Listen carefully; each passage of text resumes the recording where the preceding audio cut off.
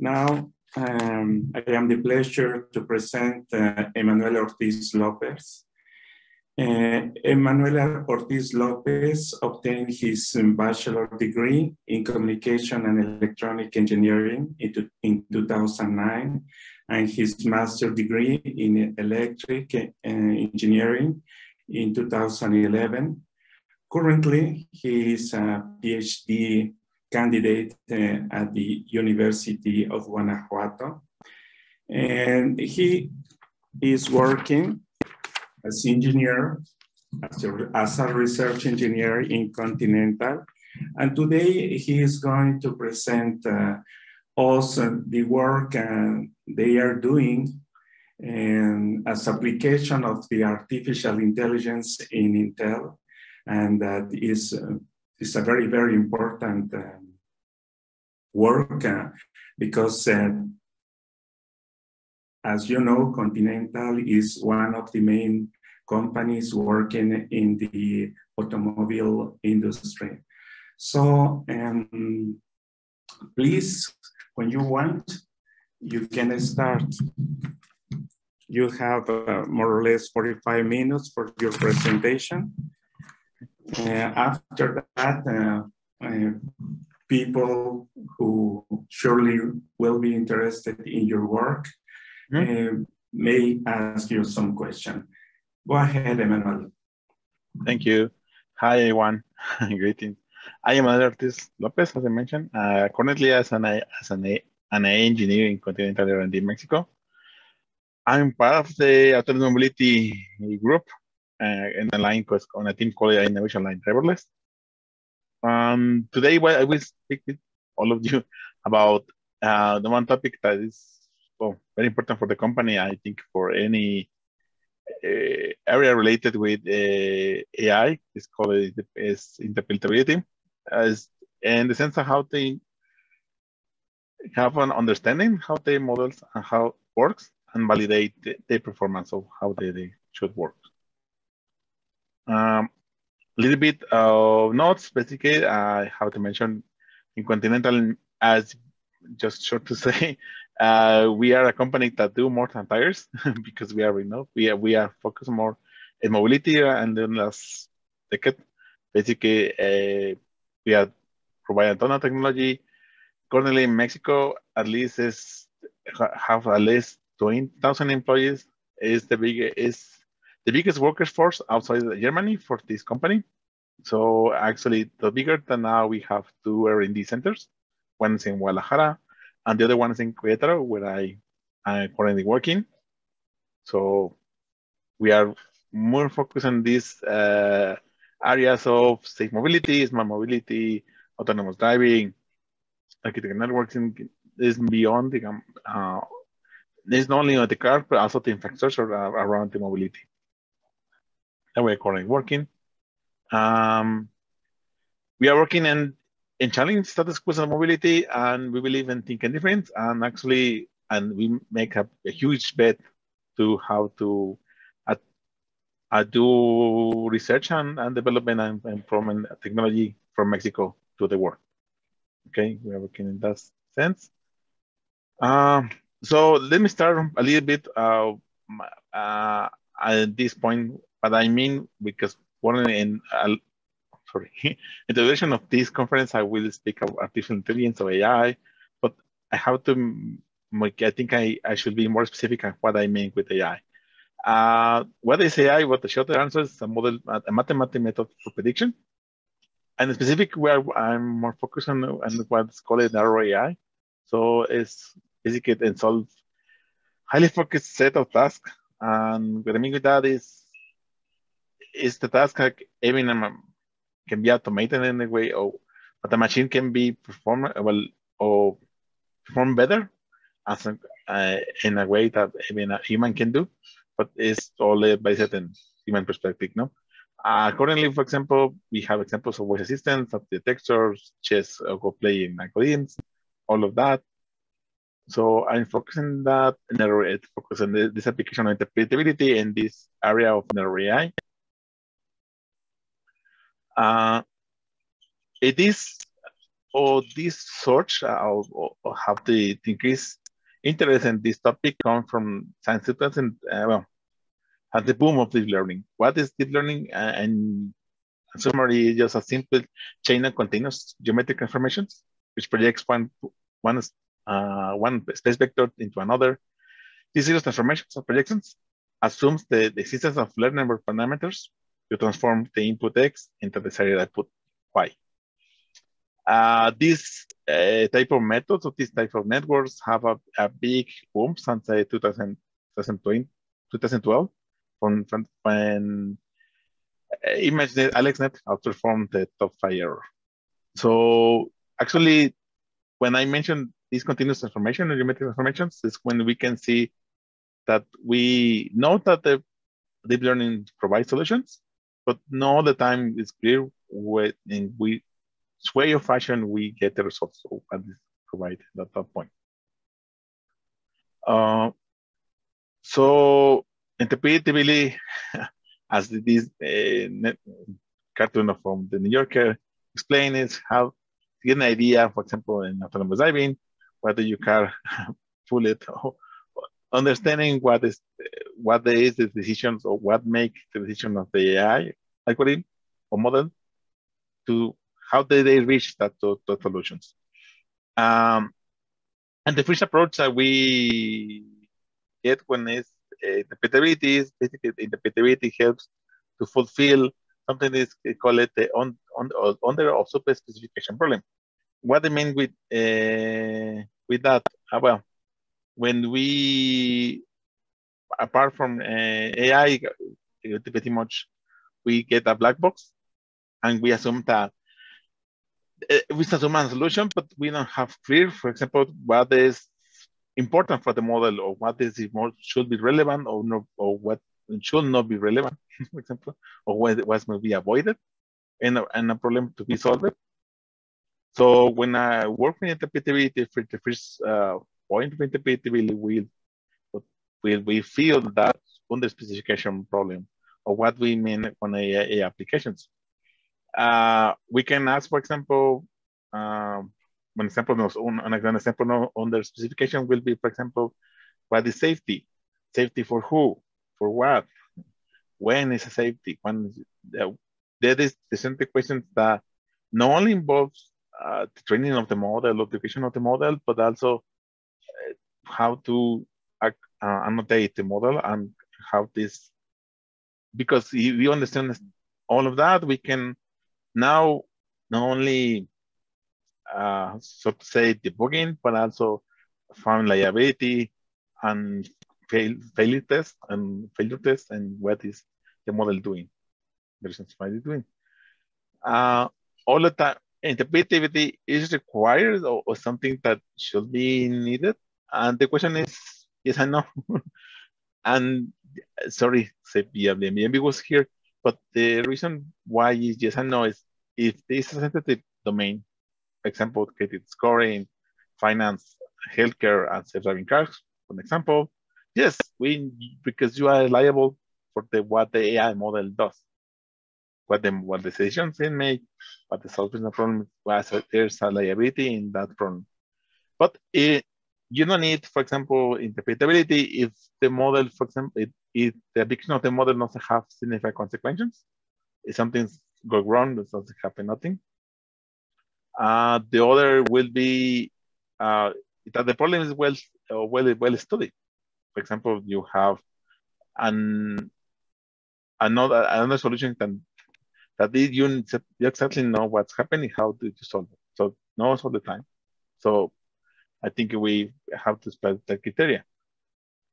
Also becomes the yes and no to be more clear. What the yes and no, for example, is not always the test sets accuracy testing. A guarantees that the model have a desired behavior or resolve by the desired properties and problems. So I can be a little bit more detailed than that. For example, interpretability, when I was speaking about interpretability, I didn't speak about translation. And I mean with that is, I don't need, for example, translate every filter, every weight for model, to numerical representation, because at the end of the day, numerical values doesn't full have how to say a translation. The example that I put here, for example, is in Japanese you have the word komerebi, that means sun shall fit into leaves, but word doesn't have such equivalent as a word, as one single description in English. Or there another way to put it, every translation is a translation. Sorry, it's a traitor. Every translator is a traitor, so to say. So what we need to understand in interpretability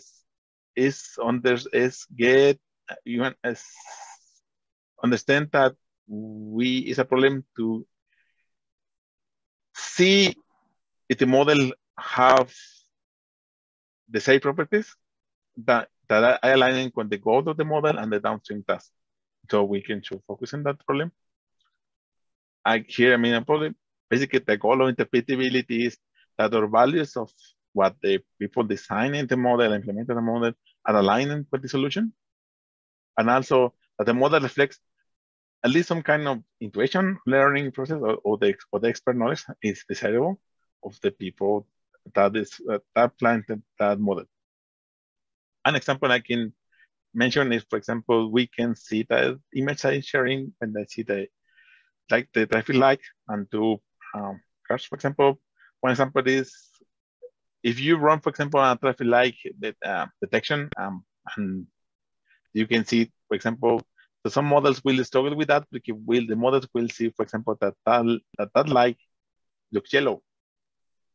And actually, if you were the labeling team that will labeling that image to use it for the training, you will tackle that as a yellow, because indeed the light looks yellow.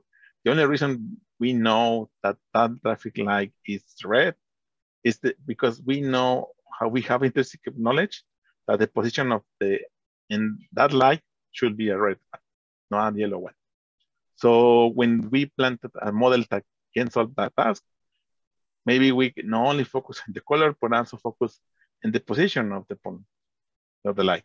So it's something very, it is important that the model should be aligning what we already know that we can be important to solve a problem. It doesn't matter what it does. Okay. Interpretability also have a criteria. The criteria for interpretability is that depends of interpretation points or a downstream task. And what I mean with downstream task is I mean that the criteria is depends on who consume or will consume the product of the interpretability, the squaring explanations.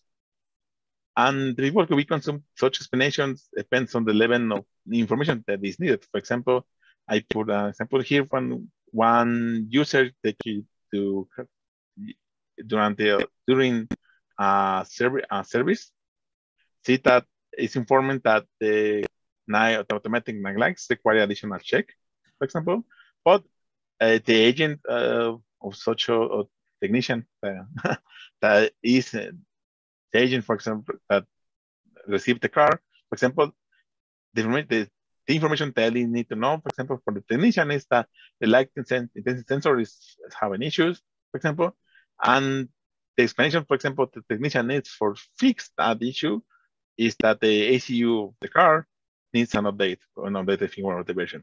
So everyone have the same, for example, same issue, but everyone needs different information, depends on what level of user you are on that cell.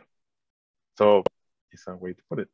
But also, I have to meet the biggest criteria for interpretability is that every explanation should be relevant to humans. That to say this, if information they have a mathematical result or for the other computer doesn't make sense for humans because we have different aspects of that. One of the biggest also challenges of interpretability is that interpretability is not the same thing as accountability, causability, fairness, and trust. But this is a way to reach that the concepts. That means some problems can be solved through interpretability to achieve accountability or causability, but other way, sometimes you don't need that interpretability to achieve that such a things. One example of that, for example, is in 2018, Reuters report this issue when where basically as a company have a machine learning model that reviews curriculums, CVs, and what this model was doing was pretty much was not taking as a candidate any woman to apply for a technical role.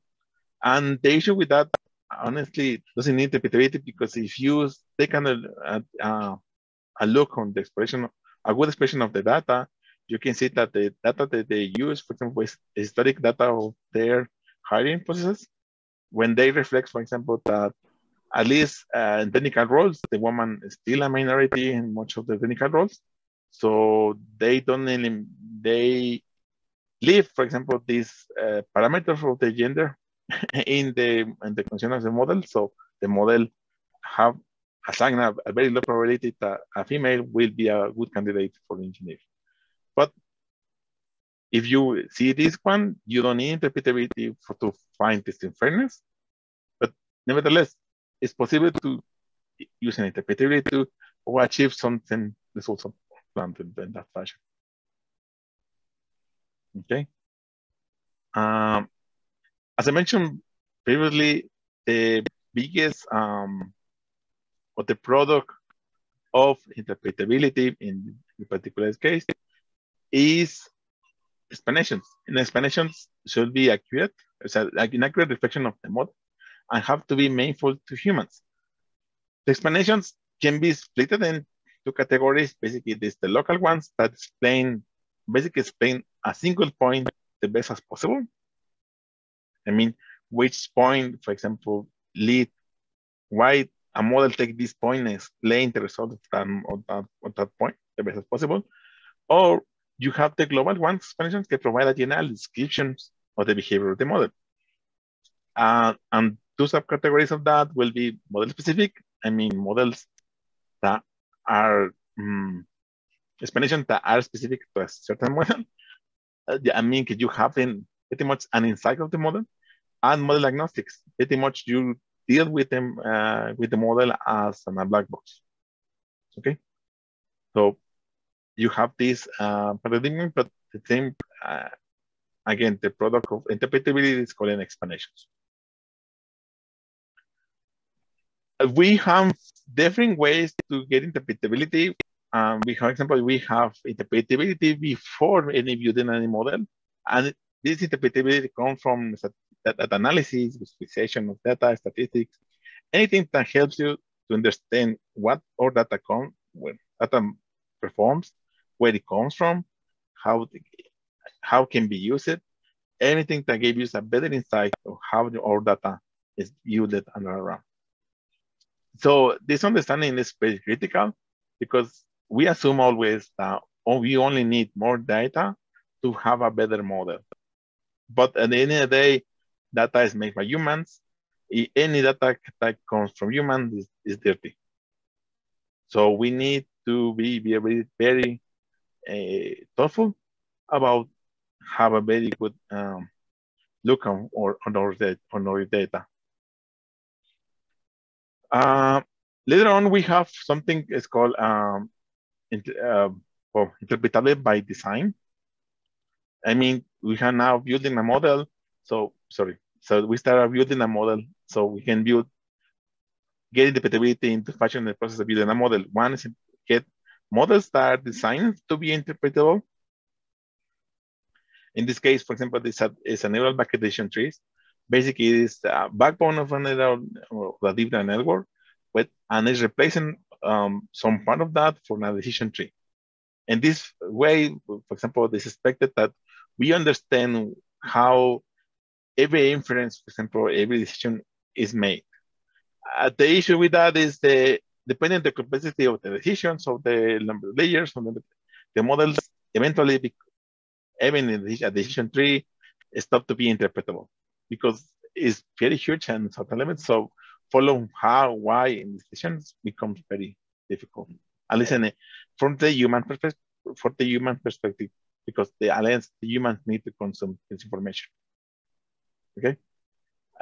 This is one way, is interpreted by design. Another way to have interpreted by design, for example, we see in the previous slide about explanations. For example, you can do something that's called knowledge distillation.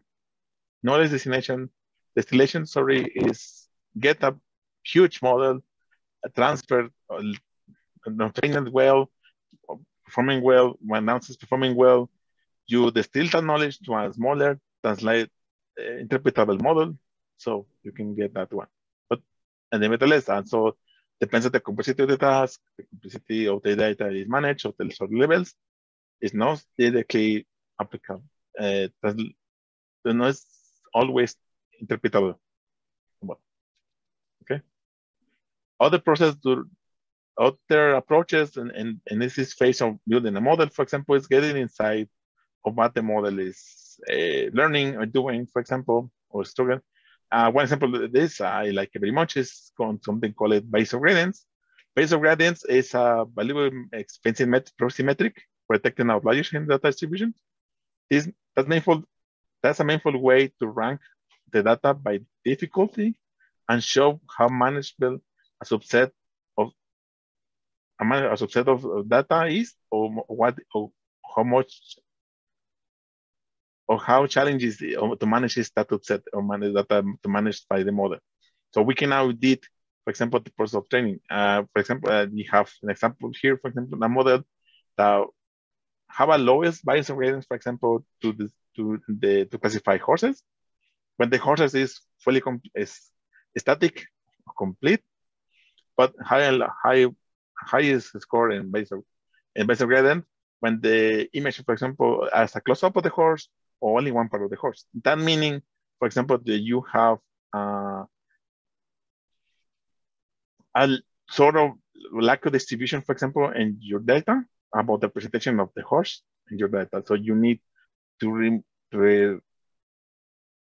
a little bit back and analyze your data and add more scenes or more description of the horse, because you have your model is not high well performance when they are close-ups of the horses. For example, but this can be doing in the process of training. It's actually one of the best approaches I found out about this kind of in process using a model. Well, what happens if we receive a model? I mean, we don't be involved in the part of the creation of the model, so we can start after the building models. Pretty much leading as a little black box. The first approach we start is the ablation test. The ablation test basically is consider removing features of the input of the model to see the impact on the model. These methods are very much focused on local explanations. Here is the disadvantage of local explanations. Local explanations can be contradictory, and when I mean contradictory is we can take one point of this and explain it the best as we can for and one side of the, for example, and of the classifier, and explain the next move at the other side of the, for example, I put here such a description, for example, explain another point of the to explain another model, another point for the model, and we can get an explanation that will be contradictory for the first one. And so to say, for example, an example that I like it, for example, this is, for example, using in finance. In finance, for example, if I can submit a credit, such a credit will be approved, for example, in one point, for example, and tell me that my credit is approved because I am Mexican. But if I take a look at another point, age or whatever mean, more another point to explain, for example, this such a point can explain that I wasn't approved, the creator wasn't approved for me because I am Mexican. So this has happened. Doesn't mean that it's not important, but when we take login explanations, we focus on what points are critical for us to explain the explanation. So there's a bunch of methods that deal with this approach of feature removal. So sort of thing. Such a thing, for example, involves shape values, so like that. Next on, move on to another approach after building a model. We can do investigation of the hidden layers. This approach, for example, is not a black box, but we can dissect the model, for example, and see internal activations of the filters, of how the filters are performance when expecting an input. For example, one example of this approach is called the DCAP score. The DCAP score, for example, tells you that you should provide a concept that describes what is unique or relevant for your point of view for the class to be important. In this case, for example, it's proposed that the stripes are the very highest or higher feature that will provide the description of a zebra. So, so we need to focus on that. Sorry, I said. So we take an example. What DCAP does is take the zebra. We apply feed the model with the image of the zebra and recollect the activations or the information of the activations layers. We provide also images, for example, with the stripes and see the actual activation of the models or the distribution of the layers. And we provide random concepts to see and also get the activation of such images. Later on is building pretty much a linear classifier, and the magnitude of the orthogonal of this line, the linear classifier, is the higher the score of the score of such a DCAP method. The higher the score is, the higher the importance of that feature is which this feature is intrinsic to the class. How the score is, how important that the object, that feature is to get the right classification. The issue with that approach, because have an issue and all this advantage, is a powerful one, but have the biggest advantage that every feature will have a unique intrinsic description for every class that you want to get. One challenge I can put in that kind of solution, for example, is how you can get a visual concept, a description feature that is different, that can make a difference between a dog and a cat. You don't have that value. Such a solution maybe is hard, so we can move for that. There are more methods. I only mentioned the biggest relevant, at least that will describe pretty much the thread that's inside of this approach. But for example, how we can evaluate or we can just choose with method interpretability we can use. Well, first of all, the biggest challenge, as I mentioned before, of interpretability is fulfill this on the specification problem. So the first step is formally describe the cyber properties of what you want the model does and doesn't do. What I mean with that, you should be what things the model should do and what things the model shouldn't do.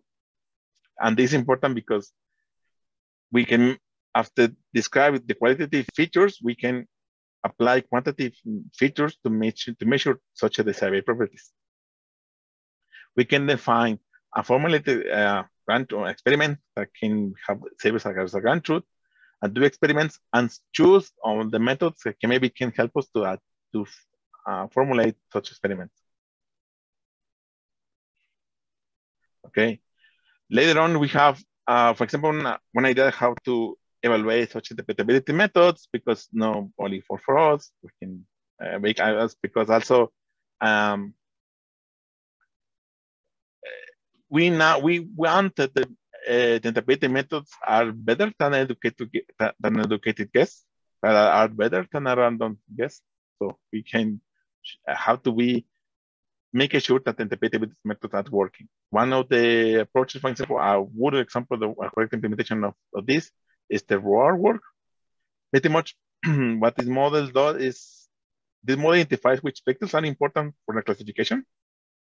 This one are removed, and later on remove it, and also the model later on train it with such data, such data with the movie features, and if the performance, if the model start performing poorly, the comparison of the previous one, and have decided to have the same data but not the same features anymore, you can say that actually your explanation is correct, and you have the right features why the model is detecting what one, and you have just one explanation of that. A quantitative aspect, because also you can measure how important such features are for the model. Another approach, for example, that I personally use this one in my work is called the relation game. The relation game pretty much is similar to the other one. Is you start deleting, for example, what the model will provide you as an explanation to which is important, and measure is if start deleting until the model doesn't classify or detect that topic anymore. If the area under the curve or the feature removed is very, for example, very low, you can see that you have a good explanation. An example more detailed for them, this is an explanation. This explanation, for example, comes from a method called DISRISE. The method much is this addition test, the more features on the image, and then an object detector model. And in this case, for example, this explanation for the person and the image. You can see that, for example, the model is telling you, or the explanation is telling you, sorry, that the head, the arms, and the legs, for example, are important features for the model to detect a person. If you can see, we start removing the features for the more important to the lower importance, and you can see that if we, as soon as we delete such features of the head or the legs, the class person or this person in particular is lost. You don't have, so we have that feature is that features are very relevant for the model. And actually, in this particular case, also as a sanity check, we take a look at the features that also are highlighted are intrinsic or related to the class, because sometimes then you will have, for example, detections for a class, but we'll use, for example, some background, some issues, something that is not intrinsic related to the object of interest. Here also a warning, because a lot of methods that you will find, at least for image classification, are related with heat maps. And I worked on 2018 for Adebayo. It shows you that if you are based, for example, in it's called a method that's called RADCAM. It's very famous. Pretty much RADCAM, if you use a network and you randomize the network and you apply an image, you have the same explanations as the model that is well trained, no version of random one. So your heat map is no better than edge detector. So you should be, for example, apply techniques such as relation test, such as ROR, to make sure that the model is not your explanation, for example, is not just is not forcing a cognitive bias. What I mean with cognitive bias is, for example, what RADCAM does is that because you have these areas of interest that is maybe focus in the area where you are expecting an output, you are telling that the output is expecting that the output is confirms your expectations. That is cognitive bias. That's something that we should avoid. A little bit of one explanation is on interpretability is a branch of what's called explainable AI. And currently, there are approaches on explainable AI in the industry. For example, a lot of them are focused not in the end users. That means that explanation doesn't come to the consumer of the product, but And right now we use it, for example, to machine learning engineers, pretty much in a quality assurance way. That we want to debug and also have a quality assurance that the product or solutions doesn't have any issues. For example, in loan, lots in finance, for example, you wanna see the sense of completeness. I mean, completeness is that your model is solid, but the right solution of what the credit should be provide. So we have it's a work. It's actually the paper is called that much spending machine learning and deployment. Actually, I enjoy it. I recommend it.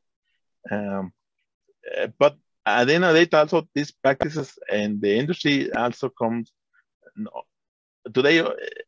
These explanations are consumed by engineers, but also helps other teams, other, for example, management, stakeholders, to get transparency of why you are working on that topic and the solutions I provide. Okay, now we have challenges, home interpretability. One of the biggest challenges is the state of the art of the interpretability is very much focused on two areas. One is natural language processing, and the other one is image classification. When you come from, when you move, for example, but both of them are working in linear architectures, such as, for example, BGD16. But when you move, for example, on another kind of object architecture, for example, number detectors such as SSD or YOLO or other approaches, you have issues because the model is not linear, have multiple solutions. You have a multiple header.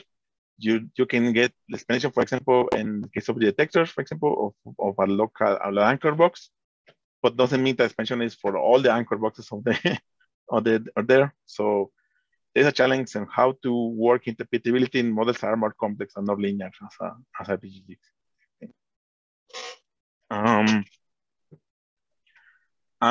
And that's it for the moment. Thank you for your attention. If you want this in Continental, please visit our site. And thank you for attention.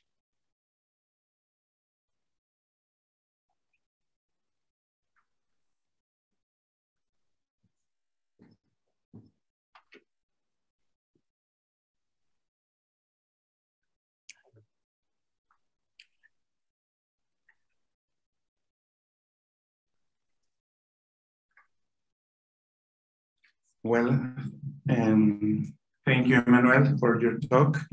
And someone has some questions for Emmanuel? Yes, okay. Here in the audience, we have one question. Hi. This idea of interpretation or interpretability, in some sense, is connected to a kind of subjectivity, in the sense that different people might interpret things in a different way. When we talk about machines making interpretation, how can we expect to find or to see this subjectivity materializing? I mean, there might be different machines making different interpretations, or we must converge to a single kind of interpretation. How do you see that? Well, that's an interesting question. One of the biggest revelations I have working on this topic is the subjectivity comes from what is the goal of the model. And I mean, when the idea is attractive, that you have a single solution that you feed a model that have an object evaluation or description of the model, the explanation, for example. But sometimes what we are omitting is that even the user of such a model, for example, depends on the task. So the data or the model or the thing. So it's more related on focus. What is the baseline of expectations on one task? Other than that, you can getting the interpretability based on the expectation of that task, not based on general one. And I don't know if that helps you. For example, one example that I can say with that, for example, is very important, for example, in set is the like, this is latest. I like it a lot. Let me move a little bit. This one. Depends on the level user, you have one criteria, but the same criteria of the repeatability, what how make it hard is the first one, the user that we need that for the explanation is important. So I get a machine that provide you an explanation. Okay, the product of the explanation is only a focus on what the person that need to consume that such information. The reason that this information will be relevant for you is also set by you. What is important for you that the model does or doesn't do, so it can be reported to you. So it's a well working description of what is expected from your model, and what at least it's not what expected. What is well, at least what is expected as a good behavior, because sometimes we don't have all the solutions. For example, of what explanations of the result, but we want to have, for example, one that comes to my mind. For example, is the use of the credit scores. Credit scores, for example, in the US is a big deal because all the information is based on in geographical information, and geographical information have a huge background, for example, of unfairness and racial bias, stuff like that. And when you talk, for example, this data and took it as it is, your model only will be increased that bias on that description on application of credit scores, stuff like that. And one thing that you can do for a model to avoid such a thing is that you are at the beginning of the creation of the model or the expression that you want to test or beyond test set accuracy is, okay, how well our model should be avoid this racial bias, for example. This is one way to see.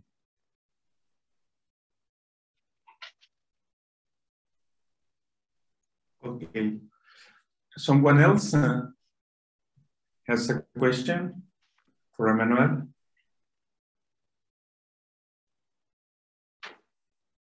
Okay, if there is no more question, thank you, Emmanuel, for your talk. And we are going to continue with our program. Thank you, Emmanuel, once again.